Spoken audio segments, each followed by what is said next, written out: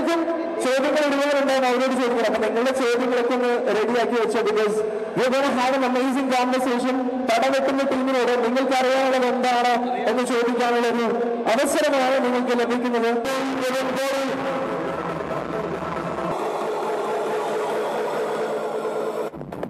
നമുക്കറിയാം ഒക്ടോബർ 21 പടവെട്ടാനായി തിയേറ്ററുകളിലേക്ക് എത്തിച്ചേരുന്നത്. പക്ഷെ അതിനുവേണ്ടി ഇന്ത്യയുടെ ഫുട്ബോൾ കാണാനായി ഫുട്ബോൾ ഒരുപാട് സ്നേഹിക്കുന്നതിനിടയിലേക്ക് ട്രെയിലർ ലോഞ്ചുമായിട്ട് നിവിൻ എത്തിയിട്ടുണ്ട്. നിങ്ങളുടെ ക്രിക്കറ്റുമായിട്ടൊരു ബന്ധമുണ്ട്. കാരണം നമുക്കറിയാം കുറച്ച് വർഷം 1983 എന്ന് പറഞ്ഞ നമ്മളെല്ലാവരും ബെഞ്ചിലേറ്റിയ ഒരു പടമാണ്. അപ്പോ ക്രിക്കറ്റായിട്ടൊരു ബന്ധമുണ്ടെന്ന് നമുക്കറിയാം. ഫുട്ബോളായിട്ട് എന്തെങ്കിലും ബന്ധമുണ്ടോ എന്നാണ് നമുക്കറിയുന്നത്. ബന്ധം പറഞ്ഞാൽ സ്പോർട്സ് ഭയങ്കര ഇഷ്ടമുള്ള ആളാണ്. ക്രിക്കറ്റ് ഫുട്ബോളൊക്കെ ഒരുപാട് കളിച്ചിട്ടുള്ള ആളാണ് ചെറുപ്പത്തിൽ. ഇത് ISL തുടങ്ങിയിട്ട് കേരള ബ്ലാസ്റ്റേഴ്സിന്റെ അംബാസഡർ ആയിട്ടാണ് തുടങ്ങിയത്. ഇപ്പം അങ്ങനെ ഒരു ബന്ധം കേരള ബ്ലാസ്റ്റേഴ്സായിട്ടുണ്ട്. പിന്നെ എന്താ പറയുക, ഒരു സിനിമയുടെ ട്രെയിലർ ലോഞ്ച് ISLന്റെ ഒരു വേദിയിൽ നമുക്ക് കിട്ടുക എന്ന് പറയുന്നത് വളരെ വലിയൊരു കാര്യമാണ്.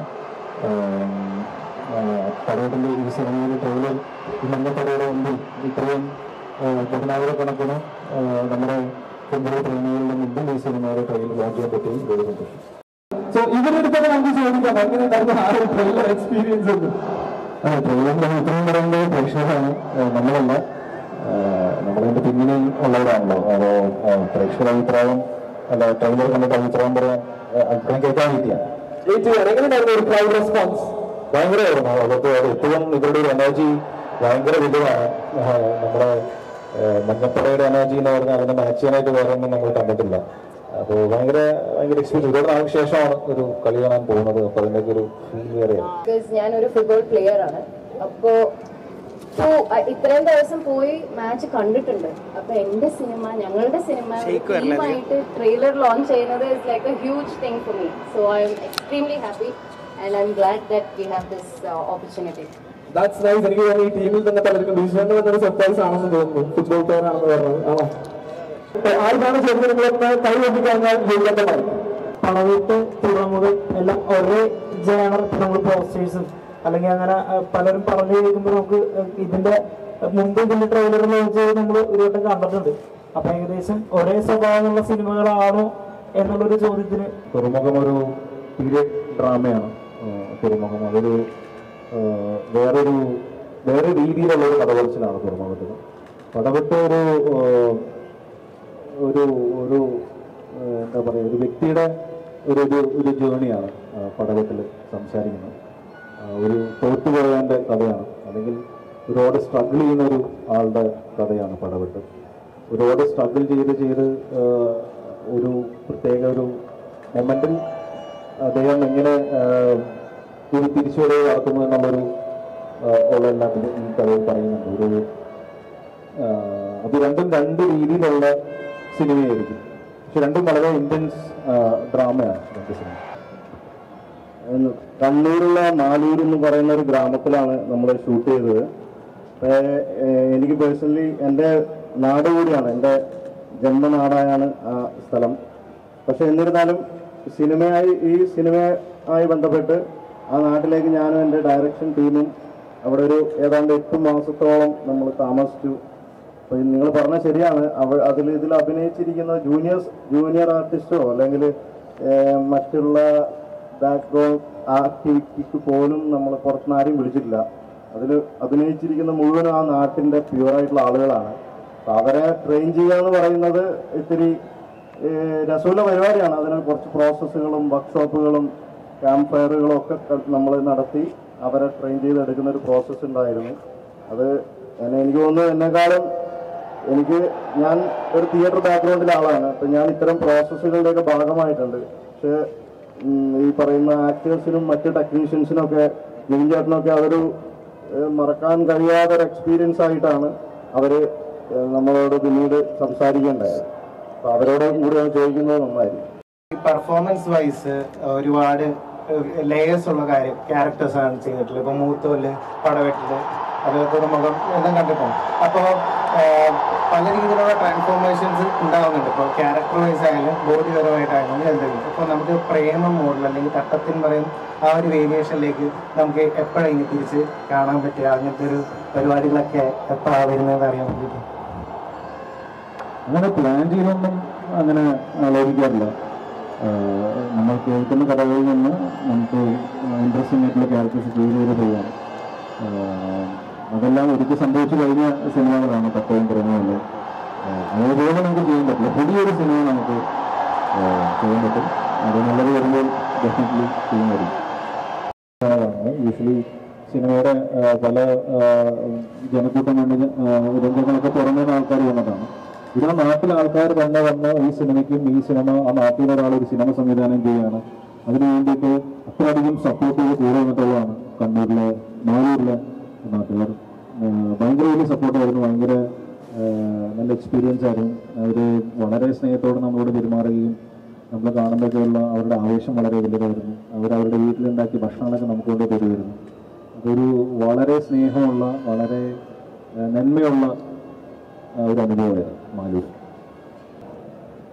പടവെട്ട് ഞാൻ സ്ട്രോങ് ക്യാരക്ടർ അല്ലല്ലോ, തേച്ചിട്ട് പോകുന്ന അമ്മയല്ലേ ശരിക്കും. സോറി, ഞാൻ പ്രകാശനല്ലേ. ശരിക്കും സ്ട്രോങ് ക്യാരക്ടർ ഞാൻ പടവെട്ടിലാണ്.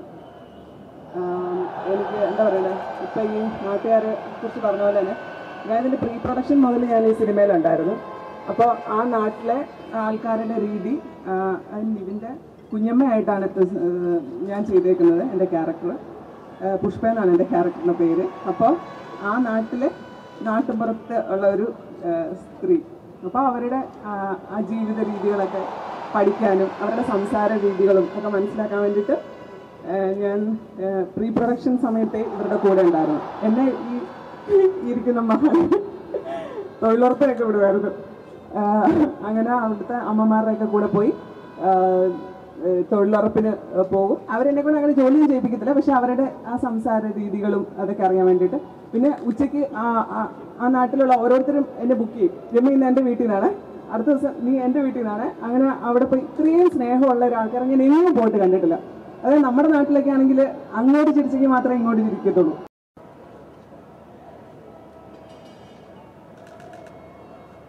അതിനെ ഇവിടെ ഇരുത്തിക്കൊണ്ട് നമ്മൾ ഭയങ്കര പൊളിയാണെന്ന് പറയുന്നതല്ല, മറിച്ച് എന്നെ സംബന്ധിച്ച് ഞാൻ ഈ അഭിനയിക്കുന്ന ആളുകളെ, നടന്മാരെയൊക്കെ നമ്മൾ നിരീക്ഷിച്ചുകൊണ്ടിരിക്കുന്ന ഒരു സമയങ്ങളിലൂടെയായിരുന്നു ഈ കഥയൊക്കെ രൂപപ്പെടുത്തിയത്. അപ്പോൾ നിവിനെ സംബന്ധിച്ച്, നിവിൻ ചേട്ടനെ സംബന്ധിച്ച് അഭിനയത്തിന് ഭയങ്കര ഈസി ആയിട്ട് ഡീൽ ചെയ്യുന്ന ഒരാളായിട്ടാണ് എനിക്ക് തോന്നിയത്. പിന്നെ ഈ കഥാപാത്രത്തിന് യോഗ്യമായ രീതിയിലുള്ള ഒരു ആക്ടർ എന്ന രീതിയിലാണ് നിവിനിലേക്ക് എത്തിയത്. അപ്പോൾ ഈ കഥ പറഞ്ഞപ്പോൾ ഞാൻ കഥ പറഞ്ഞു, റൂമിൽ നിന്ന് ഇറങ്ങി ഞാൻ ലിഫ്റ്റിൽ നിന്ന് താഴേക്ക് എത്തുമ്പോൾ തന്നെ ഈ പടം നമ്മൾ ചെയ്യാമെന്ന് ആള് പറയുണ്ടായി. അപ്പൊ അങ്ങനെയാണ് ഈ സിനിമ സംഭവിച്ചത്. To be able to support this film, I think Malayalam cinema is really leading cinema in India, and they're making incredible things. The talent is unbelievable.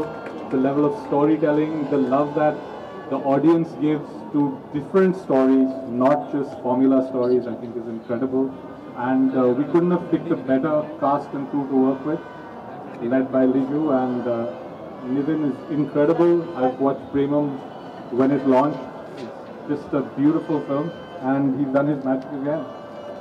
ചോദിക്കാൻ പാടില്ല, പക്ഷെ എന്നാലും ഞാൻ പറയാം. ശരിക്കും കോൾ കേസിൽ എനിക്ക് 2 ദിവസമേ ഉള്ളൂ പൃഥ്വിരാജ് സാറിൻ്റെ കൂടെ ഷൂട്ടിങ്. ആൻഡ് പുള്ളിയുടെ സീൻ വേറെ, എൻ്റെ സീൻ വേറെ, ഒരു സീൻ മാത്രമേ ഉള്ളൂ. So I can't make A comment on it. But with Nivin I think it's more comfortable. വെച്ചാൽ he makes your co-star also very comfortable. So I shouldn't comment, but comfortable, confidence.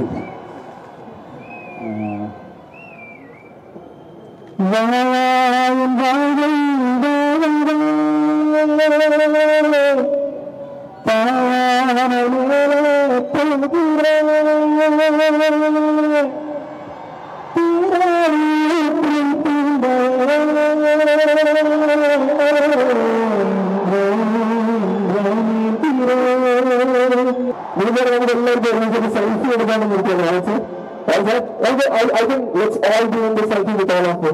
എല്ലാവരും ഒന്ന് ഫ്രെയിമിൽ maximum നമുക്ക്